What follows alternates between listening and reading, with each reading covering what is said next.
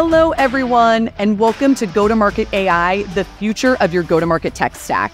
I'm your host, Sarah McConnell. And these days, it seems like every company has AI, but on this show, we want to take you a level deeper so you can see firsthand how businesses are actually applying AI to solve your business challenges. We're going to go deep into use cases and showing you live demos of the latest and greatest in AI technology.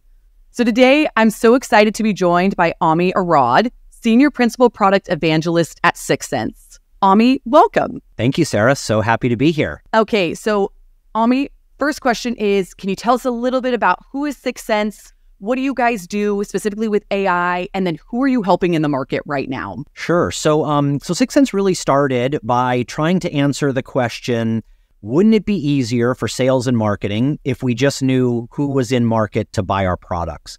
That's kind of the foundational question that the company was started on almost 10 years ago. Since then, we've been able to answer a bunch of other questions that sales and marketers have. But as you kind of see here in a bit in the demo, trying to figure out what that 5, 10, or 20% of accounts that are in market today for what you sell is kind of what 6sense is about. So we have this revenue AI for marketing and revenue AI for sales solutions that we sell primarily to companies selling to other businesses in lots of different industries with a strong foothold in high tech. And you can kind of think of 6sense as really starting in that space that today we would call ABM or account-based marketing, kind of advertising to other businesses as a primary use case. But over the last decade have really evolved to solve problems for other personas, and really kind of be the central nervous system for a lot of companies for their entire go-to-market motion. That is fantastic. I know we over here at Qualified are very happy 6sense users. I love your product. I found it incredibly impactful for our go-to-market motion, which is why I was so excited to have you on the show today. So with that being said, the main reason we wanted to have this go-to-market AI series was so our viewers can get a behind-the-scenes look and make AI feel really tangible for them, because it does feel like everyone is saying they have AI right now. But as a user and as a marketer myself, it's hard to understand how that can work into our tech stack. So with that being said, Ami, I would love it if you could jump into a demo and actually show us a behind-the-scenes look of 6sense and your AI functionality. And Sarah, I think you hit on an important nuance there, which is, with AI, I mean, AI is obviously, it's been around for probably 3 decades, maybe more. It's obviously become extremely popular the last few years as compute power has allowed AI to kind of be better at what it does. And so you have every company under the sun kind of bolting on AI to whatever product they've built. And so I think one of the things that makes 6sense different, and I think you'll see it here in this demo, is that really we've had AI as part of our solution from day one. It was very much built on sort of a big data architecture with the goal of using AI to make sense of that data. So what we're looking at here is the main dashboard within 6sense. And just to give you a sense of how much data we're talking about, this shows all the different activity that we're ingesting from a variety of different sources. So from a first-party sort of data source standpoint, we collect website activity. So our customers put a little JavaScript tag on their website, every page view, video view, all that stuff, form fill gets sent back to 6sense. In addition to that, though, we're also going to integrate with a customer's marketing automation platform. So think Eloqua, Marketo, Pardot, HubSpot, etc., and capture all of the marketing activities. So events, webinars, whether they were registered or attended, email campaigns, all of that we're ingesting into 6sense. In addition, we're also grabbing first-party data from our customers' CRM system. So think Salesforce, Microsoft Dynamics, HubSpot. And here we're capturing every phone call that a salesperson logs, every email that they send out, every meeting that a prospect attends. And so website activity, your map, and your CRM activity, those are the first-party data sources that we collect.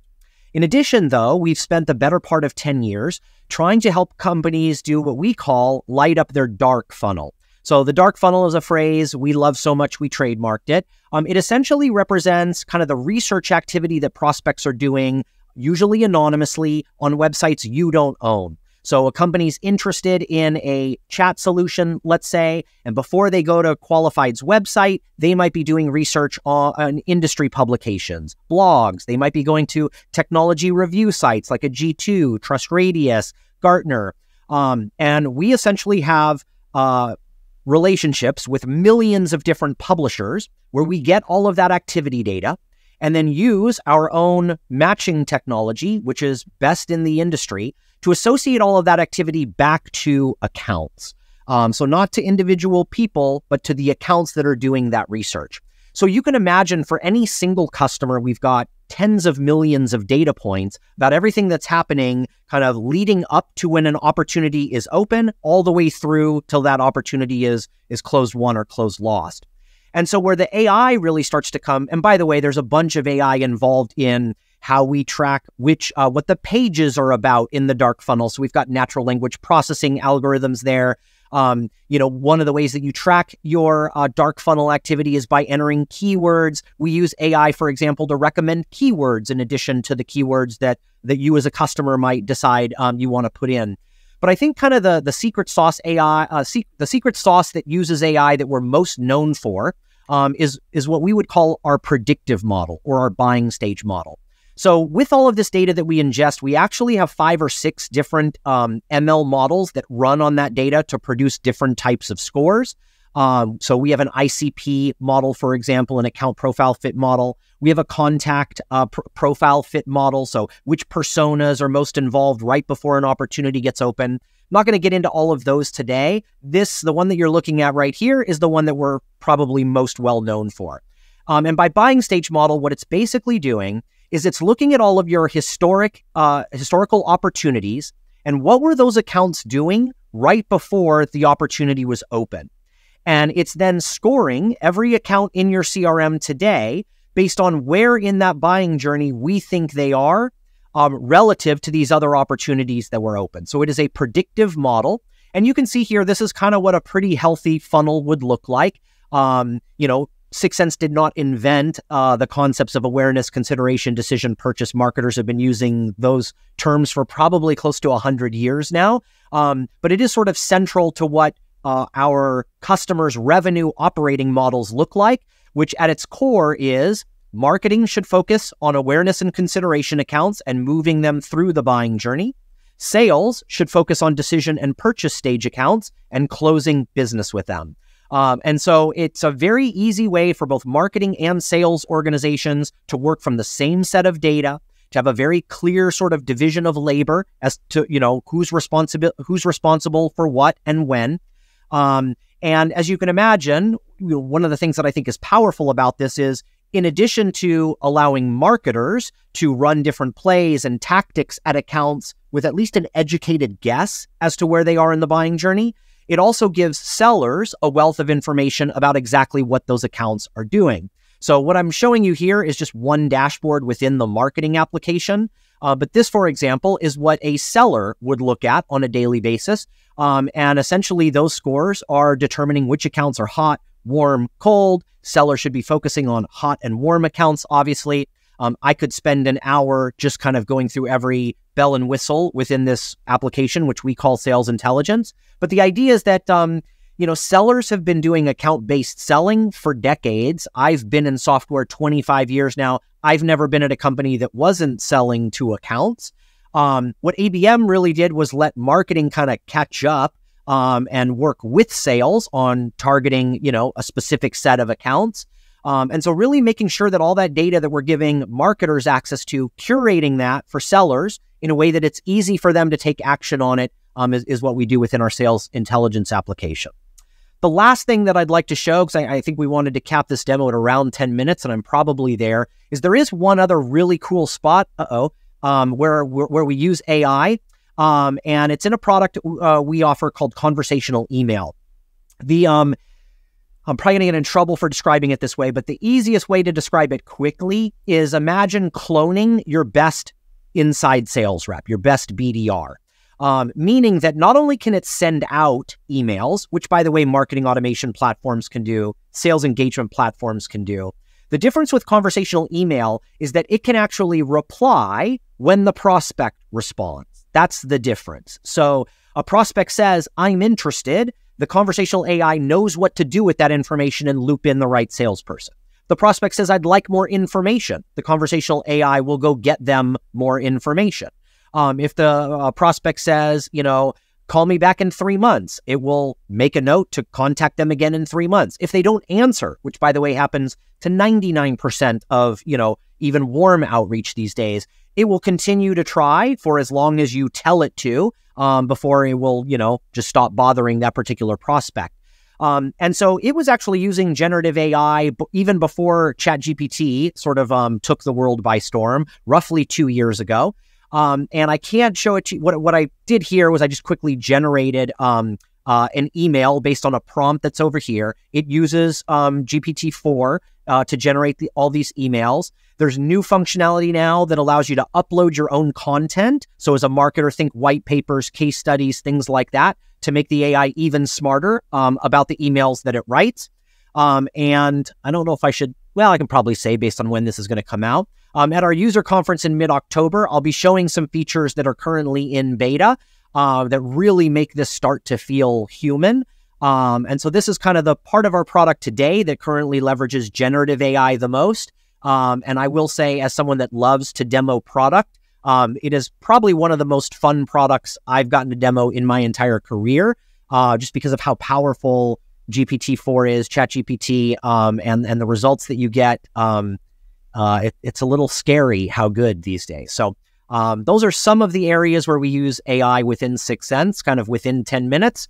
Give me 3 hours and we could probably go through it all. This was fantastic. And one of the reasons, Ami, that I'm so excited you joined us is I was at Breakthrough about this time last year when you guys really started to roll out conversational email. And I remember sitting in the audience, you were on stage. I think your head of product. I remember Lottie was on stage showcasing this product. And I was blown away at how good it was and how powerful it was. And I think the fact that 6sense was on the forefront of this was well before we were talking about ChatGPT and how to prompt, and it just felt so new.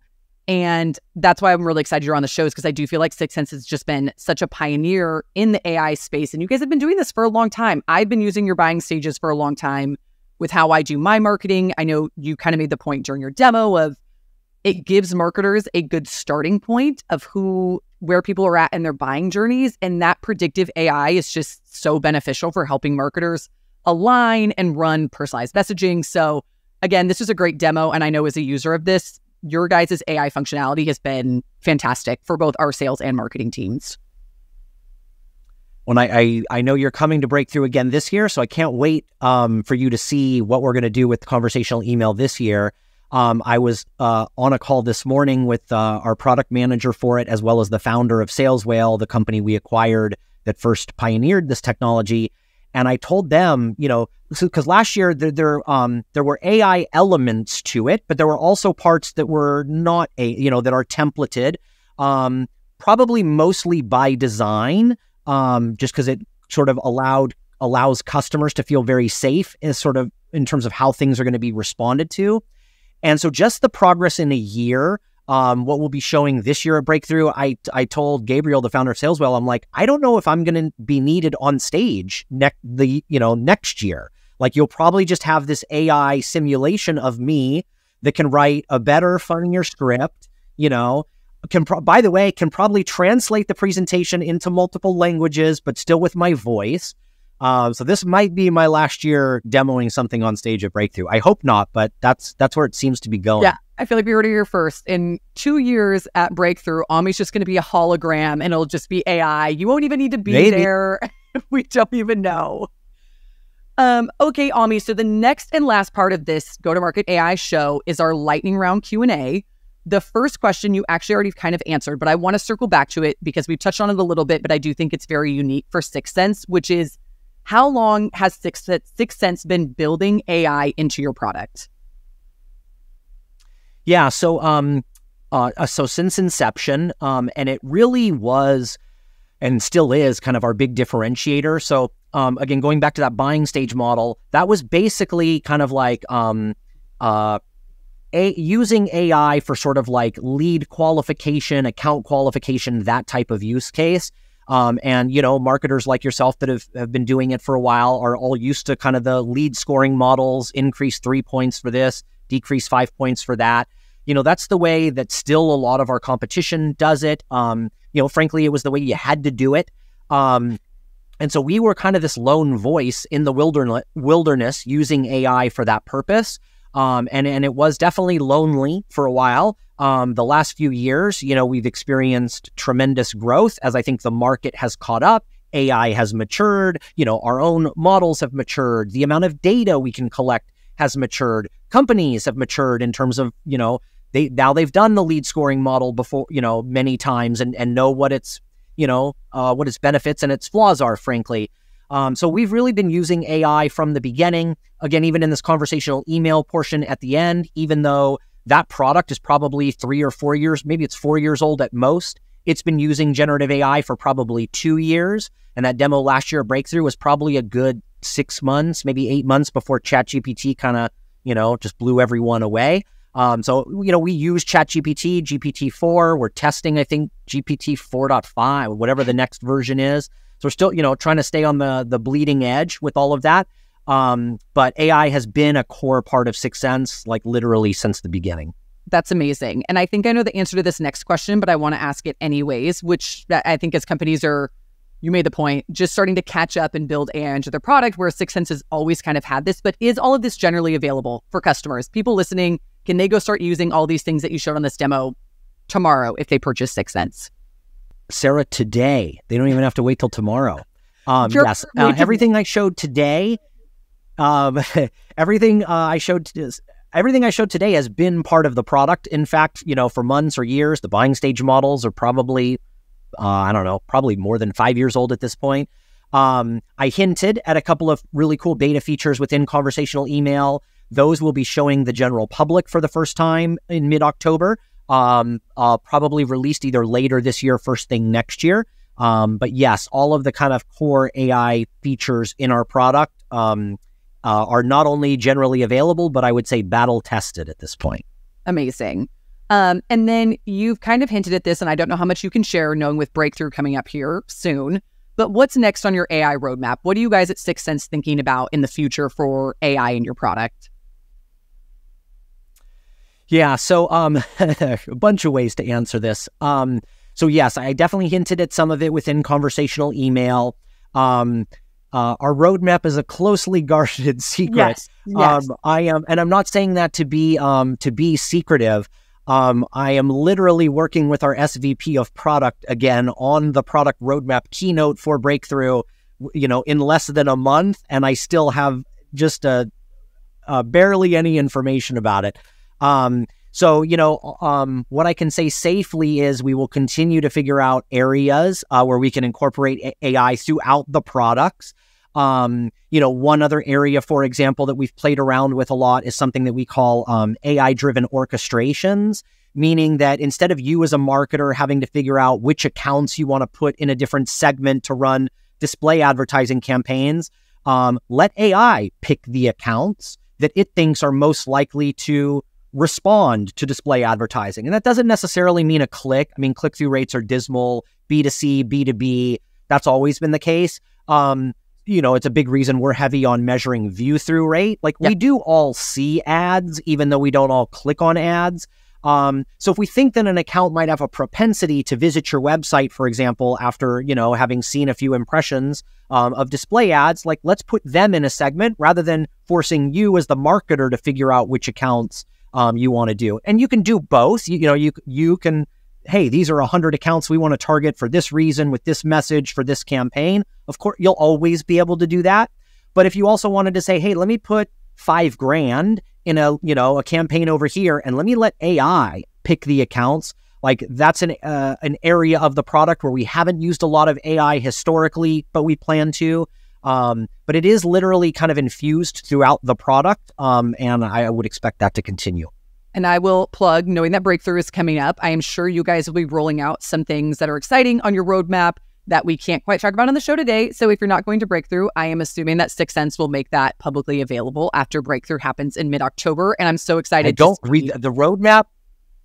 Or what you guys plug, I guess. I'm excited. Sorry to interrupt. Yeah. Go to Breakthrough if you want to see the roadmap. I think it's one of the few main stage presentations we don't share publicly. Ooh, okay, so everyone's got to fly to Frisco. Yeah, exactly. Okay, and that's Frisco, Texas, not short for San Francisco. Yes, someone did ask me that. We're going to Texas. It's not here in the Bay Area. Yes. Okay, Ami, last question. What other AI-powered products is your go-to-market team using in your tech stack that you've enjoyed using? Yeah, so I mean, obviously, like 6sense is kind of the core of our go-to-market. So there's a lot of AI in it. We use it all. We're testing the boundaries with it. There are a couple other kind of tools in the toolbox that we use. So on the front end, we use Mutiny for personalization. There's some AI built into that. We use Alice as a gifting platform. It uses AI to figure out, how to personalize gifts for folks. So frequently using that as door openers, to book meetings, generate pipeline, things like that. We use a tool called Writer, or our content team is using an AI tool called Writer to help write a lot of copy. I'm not on that team, so I'm not privy to everything that they're doing, but we've gotten some presentations internally about what we're doing with it, and it's very cool. We use Clary for revenue forecasting. We use Gong for call recording. I know sellers are super excited about their newest AI feature, which is kind of like the call summary that it types up now for you. So Gong would be another one. Those are probably kind of the main technologies within our tech stack that use AI. I mean, obviously there's lots of other tools. Those are kind of the ones that come top of mind. Yep, those are all great brands, and I think we've heard nothing but good things, I think, about the AI functionality and all of those tools that you mentioned. So that wraps us on this episode of Go-to-Market AI. Ami, thank you so much for joining us today and showing us that behind-the-scenes look. I know it made it feel more real for me. Even as a user, it's always great to hear from the company themselves how we should be thinking about the product and showing us this look. So thank you so much for joining us today. Thank you for having us.